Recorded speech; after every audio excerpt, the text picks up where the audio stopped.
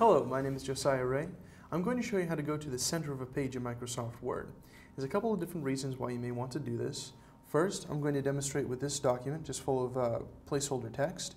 You see we have a scroll bar here on the right, and you can kind of manually scroll it to the middle of the page, or you can right-click and say scroll here, and it will snap you right to the middle of the page. If you're actually trying to get to the middle so that you can put in like the title of a document or something like that on the front page or the cover page, what you would do is inside of your blank cover page, go to Insert, and let's just insert a text box, and we'll pretend that that has the title of our document in it.